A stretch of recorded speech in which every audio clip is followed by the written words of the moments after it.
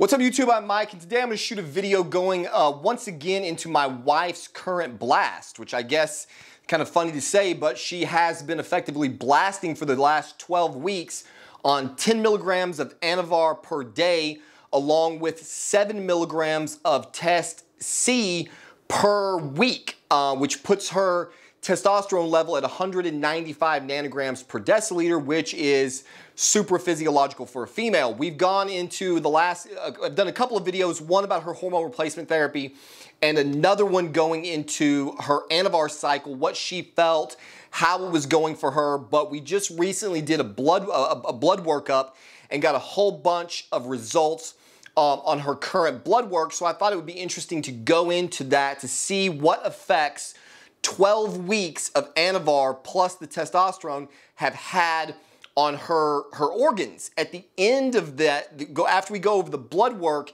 then I'll get you some basically some transformation pictures. So unfortunately, we don't have a true before and after for this blast. She's done multiple cycles of Anavar in the past, but I do have a pre-workout picture that we'll get to at the end of the video. So stay tuned for that. I'm going to show you several images of where she started and a bunch of where she's at now. So for starters, after 12 weeks on blast as a female, again, her testosterone level is 195 nanograms per deciliter, which is definitely super physiological for a female. We'll get more to that when I get to that actual slide in this video. But right now, we're going to start with the CBC. So her comprehensive, what is that called? CBC. It's her blood count. White blood cells, red blood cells, basically everything here, if I remember correctly, was good. So there's not a lot to go into. You can see on your screen the first half of this or all of it. Everything is perfectly in the range on her blood count. The second panel we have is going to be the comprehensive metabolic panel. And I think I put this one together in a couple of slides. So everything, well, her creatinine flag slightly high, which is nothing to be concerned about. Weightlifting alone can cause that. Being a little dehydrated can cause that. I don't think she's ever dehydrated, but there's a number of reasons for the creatinine to be slightly elevated. But kidney function is looking good. Bun to creatinine ratio is good. eGFR is good. Everything as far as kidney function here on her panel looks fine. All of her potassium, sodium, chloride, all good. Carbon dioxide flagged 1 point high, no big deal there. What we really are interested in on the comprehensive metabolic panel is the AST/ALT levels. She's been running Anavar again at 10 milligrams a day for 12 consecutive weeks. But she was running it prior to that. So she ran a couple cycles of 5 milligrams. I think she did like a bullshit 6 milligram for some reason cycle. And then I finally convinced her to go up to 10, which is when she started to see, I think, the most progress. So her AST is perfectly in the range at 25, and her ALT also perfectly in the range at 26. So clearly, 10 milligrams of Anavar per day is not straining her liver. Of course, that's what we'd expect to see. There's loads and loads of studies out there on adults with this range, with this dosage. So obviously something that her liver can tolerate very well. The next set of results we have is the lipid panel. So again, she's running a DHT derivative, being Anavar, oxandrolone. She's got a super physiological level of testosterone. So we would expect to see probably something showing up on the lipid panel, and sure enough we do. Her cholesterol, her total cholesterol is in the range at 138, not bad. Triglycerides are good, but her HDL is starting to creep down there. Her HDL is at 36 milligrams per deciliter in a range of 40 to 60. So the layman's terms, Cliff's Notes version of this, your liver produces LDL, which takes fats, lipids to the heart, and the HDL comes along and takes them back to the liver. When your HDL-LDL ratio gets out of whack, you have too much cholesterol going to the heart and not enough being cleaned out and brought back to the liver, and that's what creates buildup plaques in the arteries that can lead to heart attacks, strokes, any number of things, arterial sclerosis, It's generally not good. That's one of the reasons that I've been concerned about my cholesterol, because it's gotten way the fuck up there.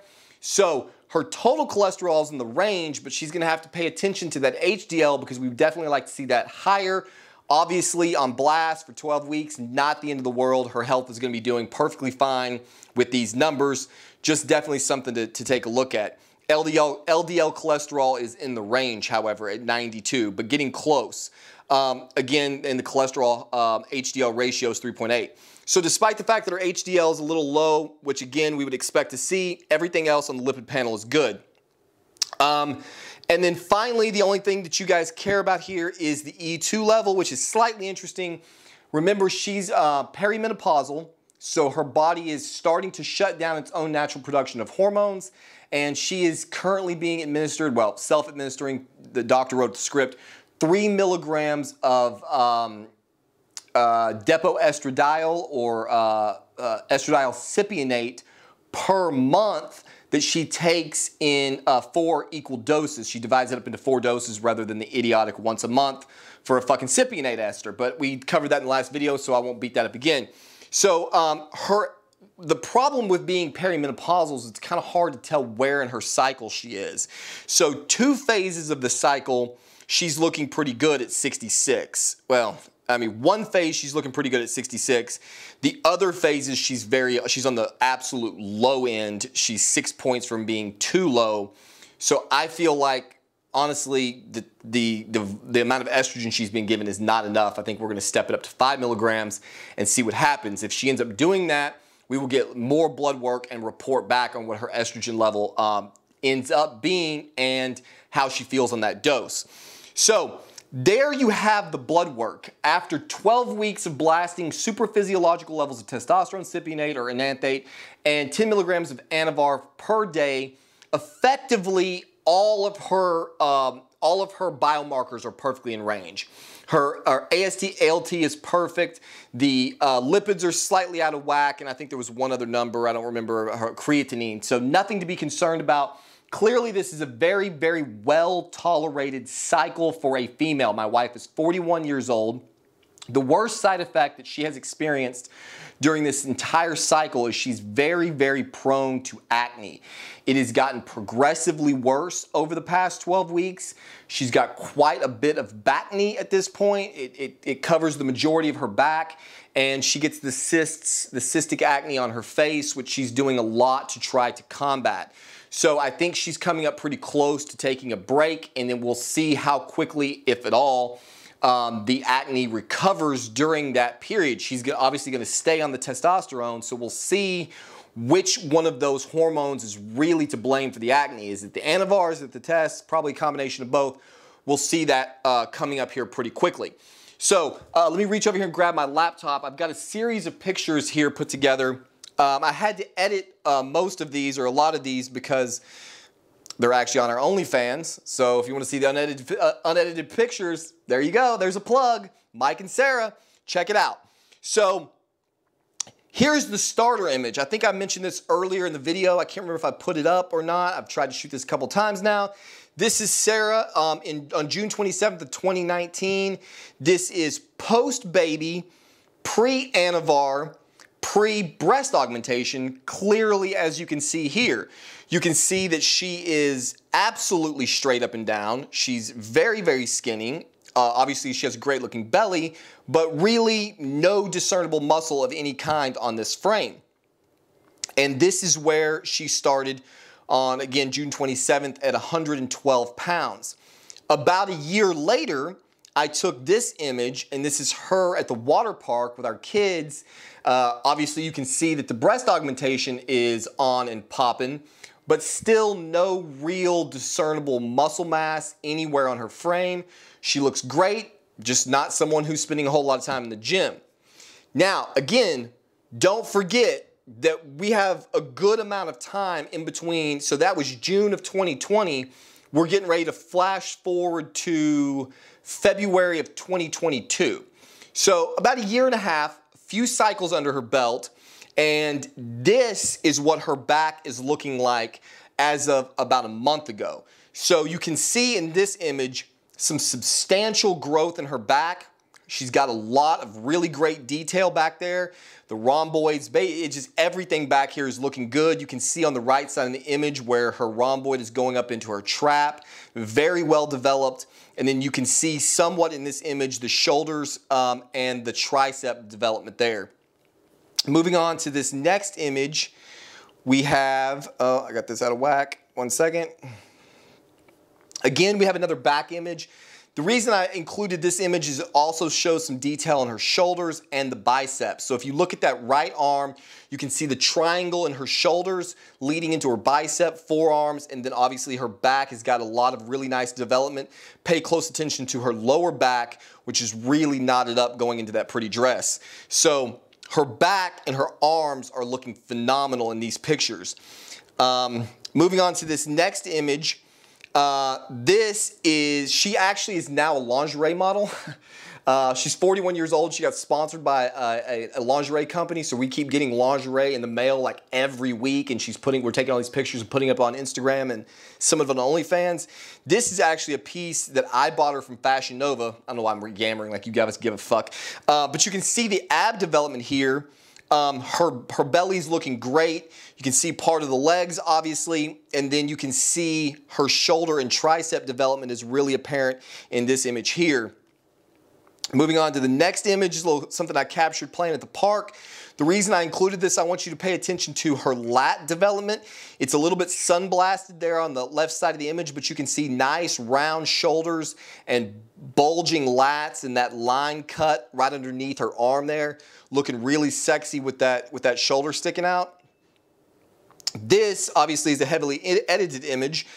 This is from our OF account. I'm adding this one because you can see the leanness in the abs. You can see that shoulder on her, well, both shoulders are capped, and then the triceps, the trap sticking up off her shoulders. So she's looking nice and muscular here. I had to edit the breasts, but you can see off underneath the edit her pec development coming out the side of both of her breasts. So that's one of my favorite pictures. She's looking really good there.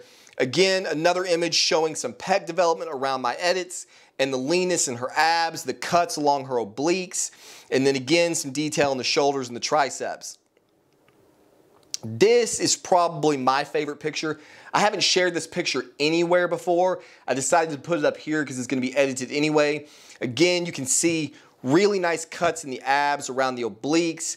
The biceps are looking really full and sexy, and then you've got the great lats along the side and the pec cuts going up into her shoulders and her biceps. This image again is just to show the little 4-pack abs and an example of, again, you can see some tricep cuts, and you can definitely check out the detail and the size of her shoulders. Again, this image does a really good job of showing her lat development. There's a nice cut there showing how wide her lats are getting and how thick. And this, I think, is the last image. Yeah, heavily edited again, just to, once again showing the ab development and some quads. I should have added another image showing her quads. Her lower body is definitely what she is trying to pick up. If you notice from that first image, she's just straight up and down. She's not real curvy by nature, so she's not carrying a lot of weight in her glutes and her quads, and that's been a struggle for her trying to build those. Her upper body has built really nicely. Her lower body looks phenomenal. She's put on a lot of size there, but she's literally going from a case of Nasitol in a major way, and so she's trying to grow those glutes and quads, and she's come a phenomenally long way in this process. I would be remiss to not say this is an example of what a girl can do with Anavar and some test, who is training with a bodybuilder but who struggles with her diet. Sarah's biggest problem, and the reason that she's not built more muscle in this time frame, is she's like me and she does not want to eat. Both of us are the kind of people that when we get into fights or we have stresses or turmoil, we just fucking stop eating. And so it's been really difficult for her to maintain a diet that would keep her in a consistent surplus so that she could build as much muscle as possible.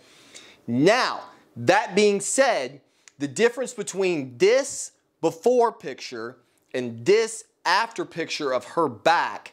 On the picture on the left, she weighed 112 pounds in the morning. In the picture on the right, she's at 140 in the morning. So clearly, in looking at all of these images, she's every bit as lean, if not slightly leaner in the abdomen than her starter image, but she's got 30 pounds of muscle tacked onto her frame in a year and a half, guys.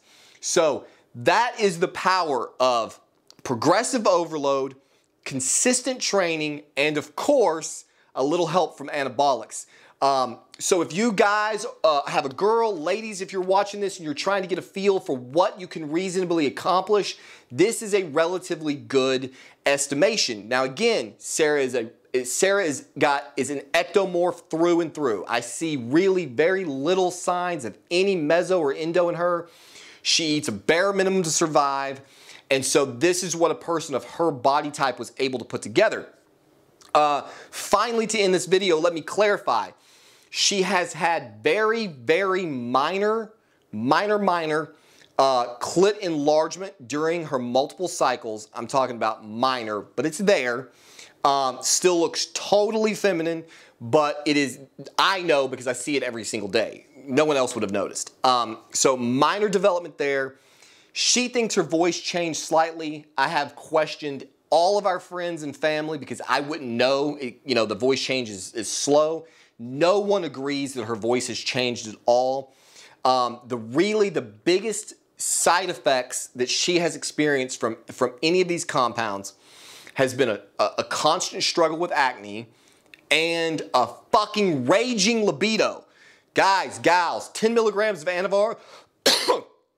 Sorry, I got my allergies. 10 milligrams of Anavar and super physiological levels of testosterone will definitely improve your girl's libido. Hers is out of freaking control. She gives me a run for my money every day of the week.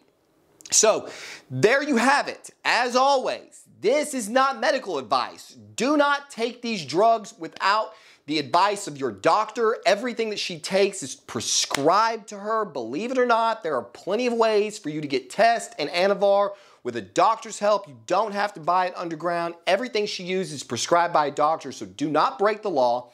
Do not take this as medical advice. Don't listen to anything I'm saying other than to be entertained and informed. So there you have it. Hopefully this has been entertaining. Hopefully it's been informative, as I always say. Questions, concerns, problems, bitches, complaints in the comment section below. I will put her Instagram, my Instagram. You know the OnlyFans already if you want to check that out. And as always, where's my remote? We'll see you on the next one.